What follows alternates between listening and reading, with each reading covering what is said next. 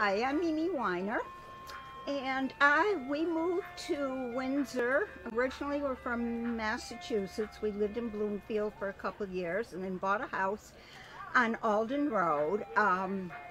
My children were, well, it was in 1966. My daughter was a baby, and my son was probably 4 years old.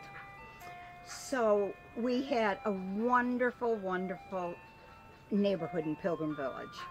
It was the perfect place for kids to grow up.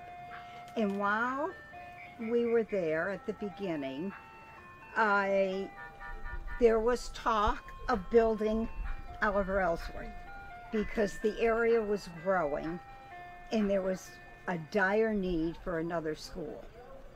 My son had started kindergarten at Pequannock School, and then while they were building Ellsworth, he went to Sidney Hayden, he went to Roger Wolcott, he went to Deerfield. They were bussed all over the place for an entire year until this beautiful school was built. And what I remember distinctly is people talking about this Taj Mahal school that was being built, and Windsor didn't need such a thing. It had, of all things, it had air conditioning, which for my children's tenure there never worked.